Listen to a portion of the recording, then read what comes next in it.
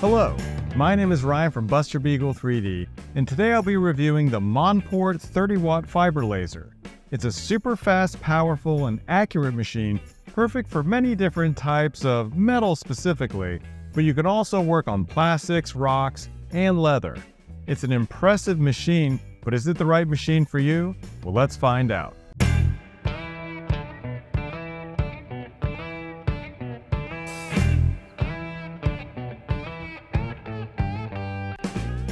The first thing you will notice when this machine arrives is that we're dealing with a pretty heavy-duty machine, as it is shipped in a crate that weighs over 100 pounds. It's very well packaged, and you can tell a lot of care goes into making sure the laser gets to you in one piece. Assembly was very straightforward and really only requires attaching the lifting shaft to the base plate and the laser head to the gantry. The laser was already attached to the control tower from the factory.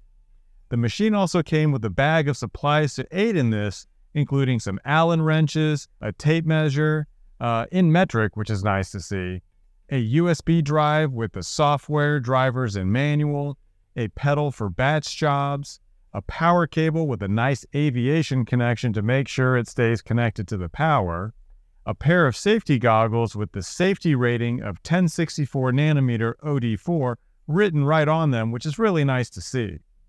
A monitor attachment bracket if you want to hook up a monitor directly to the gantry itself. I ended up connecting a really small touchscreen monitor and a mini computer to the bracket to run the laser. There is also a cable in there for hooking the machine up to a ground source. However, if your power source is already connected to Earth, I'm not sure that this is necessary. There is also a bag of assorted bolts and a stopper lever for locking your laser at a particular height so it doesn't move, and the user manual, of course, to get you started. So as I said before, this is the 30-watt fiber laser in what is called a split fiber design. All that means is that the fiber source and the actual lens and base are split into two parts. This is the 30-watt machine, but Monport also sells a 20-watt and 50-watt machine as well with the exact same setup.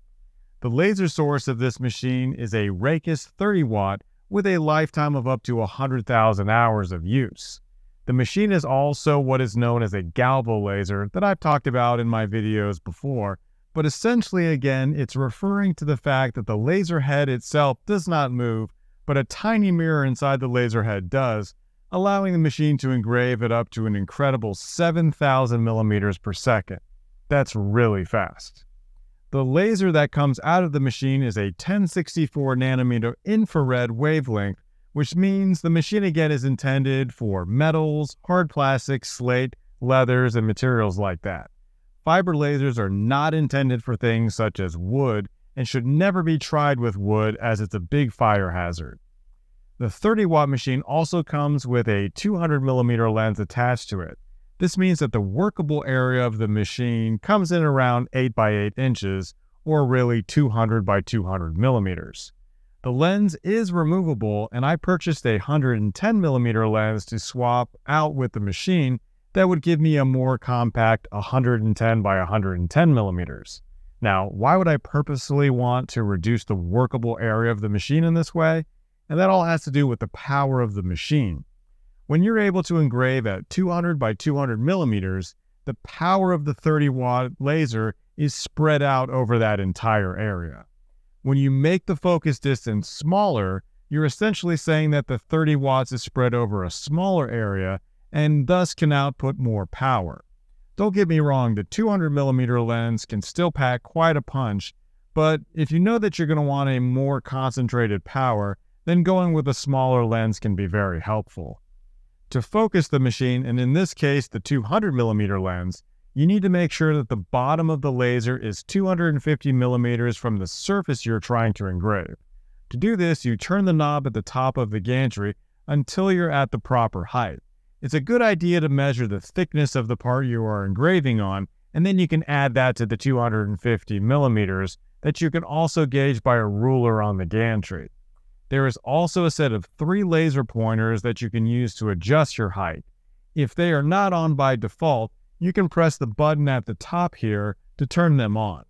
you will see 3 separate points and they should converge where your laser is at the proper height. Now, do keep in mind that every laser could be slightly different, so it's important to check to see that your laser is at the proper height. And there are tests that you can run to find out basically where the height where the laser is the brightest and loudest is the correct height. After you are at the proper height, you can use the knob on the side of the gantry to lock in your position. One of those red lasers is also what will allow you to position the design on the object you are engraving on. You can either do this with the bounding box around the entire object or with a detailed contour on the entire design itself. This is critical when engraving on smaller objects that you would otherwise have no way to align. The machine also comes with a USB drive with all of the software and drivers that you need to get the machine up and running. It comes with EasyCAD 2, which I have used in the past to control fiber lasers, but this time I wanted to control the machine with Lightburn as it is compatible with the laser and is my laser software of choice. Like I said, EasyCAD 2 comes with the machine and is free, but Lightburn does not and does require you to purchase the Galvo license to use it. If you already have another Lightburn license, the Galvo license is a $90 add-on, or if you're getting Lightburn for the first time, it's $150 for that Galvo license key. So before I get into showing what I made with this machine, I wanted to briefly talk about some resources to look over when trying to figure out how to use these machines in the first place, as they are a little bit different than your standard laser diode or CO2 machine. It would be a whole long video just to go over how to use these machines, but luckily there are videos already made by Alex over on the Laser Everything YouTube channel. If there is something you want to know about setup or software run-throughs with either EasyCAD or Lightburn, then that's the place to visit. He also has recently released his entire fiber power speed setting libraries for free, which is a massive help to those getting started with these powerful machines. There is also the Louisiana Hobby Guy channel, where he actually has these same Monport machines and goes over some setup in case you get stuck and need some extra help. And of course, there is the Lightburn YouTube channel that can help you to get this machine up and running with the software using the settings from the EasyCAD 2 parameters that come with this machine. So the first thing that I did with the machine was a simple test on a stainless steel coin. This is the design that I have used in the past, and the machine was able to engrave into the coin quickly and deep. This took about 3.5 minutes total at 250 millimeters a second at 100% power and 25 kilohertz. It did a great job, and this is truly engraving into the surface and is not just a superficial mark. It's not 3D by any means, but I will be getting to that shortly. The next thing I did was this image on one of those metal business cards, and it did a really nice job again. This took about 3.5 minutes as well, and turned out really nice at 300 millimeters a second and 35% power and 25 kilohertz. I did the same thing on this Batman image, and it also turned out very nice as well. So because this machine has that 200 millimeter lens, I wanted to try that wedding image as big as the machine could go, so I burned the image onto this black coated metal sheet at the full workable area, and it also turned out very nice. I don't really see any weakening of the laser as it reaches the outside edges of the image. The whole thing looked really well engraved from the center all the way out to the corners. The next object I worked on was a gift my wife wanted to give a friend, so I added her initials to this pink tumbler. Now, I did this by simply setting the tumbler under the laser and burning on it. I didn't use any type of rotary for this, but I will be getting into using a rotary for this machine in just a bit. The next thing I wanted to try, and really was the main reason why I wanted to use Lightburn for this machine, was 3D engraving. This is a process where you take a 3D model and convert that into a height map that can then be used in Lightburn, where it will slice the height map into different layers, much like a slicer in a 3D printing program would. I used this process to create this coin in brass. The whole process took about 3 hours to complete at 300 millimeters a second and 75% power. I did this at 25 kilohertz frequency and 1016 dpi with 250 passes, and what I was left with was a really super detailed 3D engraving on this coin. Now, I probably could have increased the speed to decrease the engraving time, but the surface on this coin is a little rough as the process is oblating the metal and not carving it away as would be done with a CNC machine. However, there is no way I would have been able to get this type of detail with the sharp corners with my hobby CNC machine. I also wanted to point out that it's super important to have some sort of air filtration system when using this machine. It is pulverizing the brass into dust, and you don't want to be breathing that in. On all of my jobs, I have a powerful fan that is sucking out all of the fumes away from my work area, even if you can't see it in the video. I'm also wearing the provided safety glasses at all times when using this machine. After I was done with the coin, I decided to buy a cheap jewelry tumbler and drop the coin in with some steel polishing bearings and water and polished it till the coin was smooth, but still left all the fine details. I can't wait to try this process out on some more objects, including some injection mold ideas I have been working on. After that was done, I wanted to test the pedal that comes with the machine for setting up batch jobs. I decided to make a metal business card that used the pedal to run each job without having to click back to the computer to start it. I simply used the provided brackets and set up the card. Here you can see me pressing the pedal with my hand, but there was plenty of cord to have been able to step on this instead, keeping both hands free. Now, I'm going to run this entire business card in real time with the sound so you can get the full effect of this machine in action. You can skip ahead about 2.5 minutes to pass.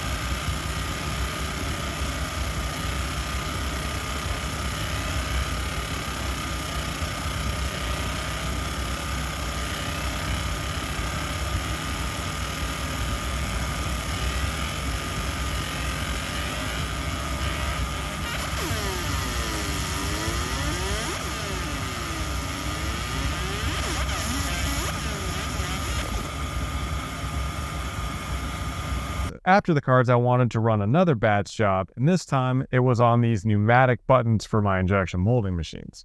Again, being able to batch these jobs with the pedal makes the task a breeze. The job also incorporates two different materials, the steel on the body and the plastic on the end.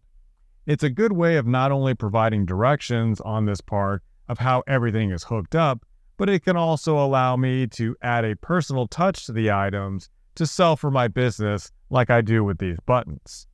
The machine handled both the metal and plastic without any issues. After that, I wanted to engrave on this stainless steel flask. I wanted to do a black mark instead of engraving deep into the surface, so to do that you have to defocus your laser by about 4 millimeters higher, and what you are left with is a nice dark mark on the surface that will last a long time and will not rust. It turned out very nice and I was very happy with the results. The last thing that I wanted to test with this machine was the rotary that I got with this machine. It's an extra separate accessory that you have to purchase, but it will do different things such as tumblers, mugs, and other cylindrical objects. I also have to say this is definitely the beefiest rotary I've ever used, as it is over 13 pounds just by itself. I first set it up to burn my logo on this stainless steel plunger. I used this as a test to make sure that I had all of my settings correct in Lightburn. I then attached a tumbler, and then I used a little level that I had to make sure that the top of the tumbler was level with the laser head as much as possible. I then burned this New York image onto it. You may notice that I have some lines running vertically here, but that was my fault for having an overlap setting too high. It's a setting in the rotary window that I had wrong, which is why you see those lines, and it's not a fault of the machine. I ran out of tumblers to test on, so I will have to try again when they come in, but overall, I was pleased with how the rotary performed. So for my overall impression on this machine, I think that this is a really professional level machine, and it is fast, accurate, and powerful. It's a solid built machine, but does require some space to use it, however. It's not light. Neither section of the split laser is.